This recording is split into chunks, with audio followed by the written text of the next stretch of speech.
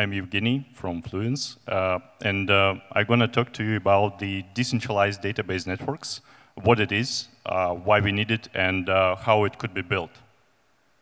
So blockchain technology is a great thing. It can be used to organize a wide variety of decentralized trustless networks. And it can be used not only to build the cryptocurrencies like Bitcoin or Ethereum. It can be used as a foundation of different decentralized applications and the whole decentralized internet. And let's think a little bit about what decentralized applications are. For example, some great projects try to organize independent hardware, independent resources to a network, to one distributed computational platform, and to, instead of calculating useless hashes, to do some useful work, for example, scientific computations or rendering video or something else. Other projects also try to build decentralized web services. So it's possible to build a decentralized website that cannot be shut down by any censorship, any authority or censorship organization or government. And the same thing with, for example, decentralized messengers. It's possible to build a messenger app where your data is never disclosed to any party.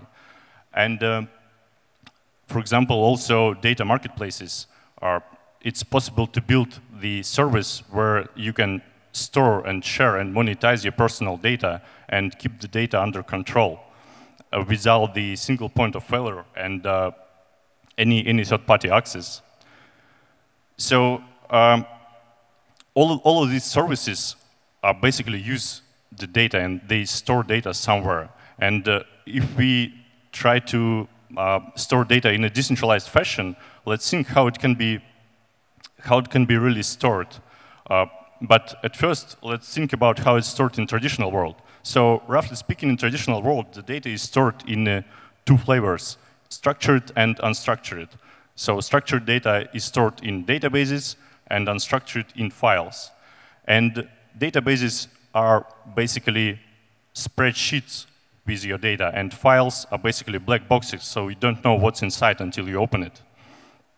And the difference becomes essential when you have your data stored on a remote machine. So imagine that we are in a hospital, for example, and we have a list of patients in our database. And we want to find those ones who are ready to be discharged tomorrow.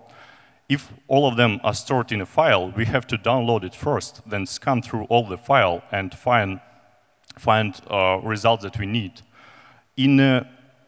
And this takes time and resources. So in a database example, databases have special index that points to specific entries in our database. So we just can look at the index and see and find results that we need.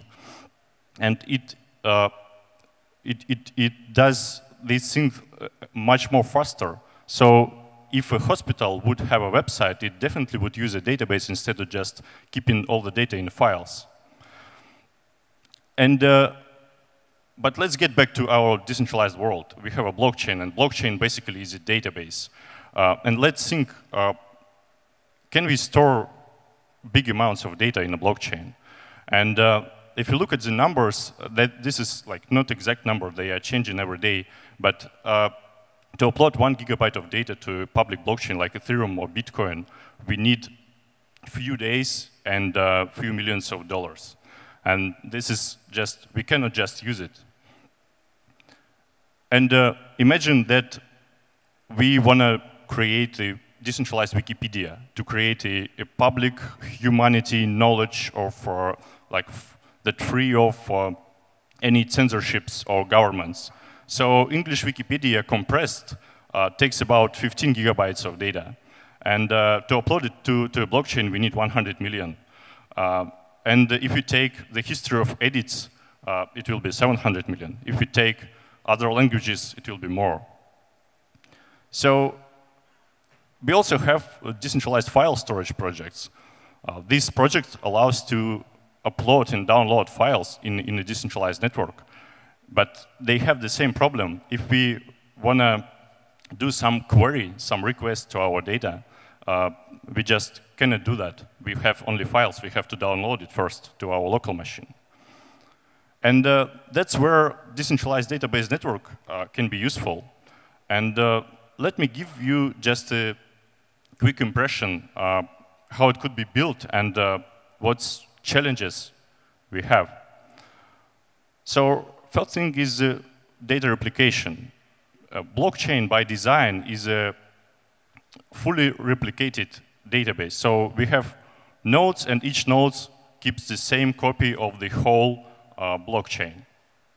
And that's why it doesn't scale. We cannot just copy all the data to all the machines. And that's why for decentralized database, we can just pick small groups of nodes that will be responsible for a particular part of data. So we can organize machines to clusters, and that's how we can put like any amounts of data, almost any amounts of data to a network. We can just create a new clusters for new data sets. And if some node goes offline or becomes malicious or just cut off the network by any authority, we just have other copies of our data on other machines, and data is still online. And here are a few more challenges. Next thing is we need a way to verify that our data is there and our requests responded correctly, because we create a decentralized network that rely on untrusted machines of independent owners. We need a way to check that when we ask a network for some data, it responds correctly. So we can keep the hash, the state of a database on a blockchain, and not to put all the data on a blockchain. And this hash helps a client that don't have any data to check that result that it received from a network is correct. Next thing is performance. In traditional world, databases can process thousands of requests per second on a single machine, and current blockchains give you few dozens of transactions per second. And that's why we need to create the direct communication channels between the clients and the nodes that keeps data, and only periodically timestamp the results to a blockchain. And it works almost the same as a Lightning network, where you have the direct transactions between two parties, and only the results comes to a global chain. Next thing is data encryption. Because we rely on untrusted machines, we should have the encryption of our data. And in case of files, it's relatively easy. So we encrypt file on a client, we upload it to a network, and it's protected. But if we want to perform queries, we want to perform some requests on top of this data, we need to create the encrypted index on top of this data. And and this is the, I would say, active area of research. So we need to find the right balance between data safety and the type of requests that we allow to do with our data. Because if we do some kind of requests, we have to disclose some knowledge about our data. For example, total count of the entries, or one, for example, we may disclose timestamp of our entries. And also we need to have the data availability, and we need to create the incentivization layer for data availability to motivate nodes to keep data online. So it works like, if I'm a client and I store data on some nodes, and this node goes offline and lose my data, I have to be compensated in some way. And otherwise, if I refuse to pay for storage, node have to be compensated. And that's why before putting the data on the network, the smart contract on the blockchain should be created. And this contract should be funded by both parties, by client and a node with security deposits. And this security deposits works like the insurance. And they are paid to one party if other party lies or operates incorrectly. So this motivates both parties to operate correctly.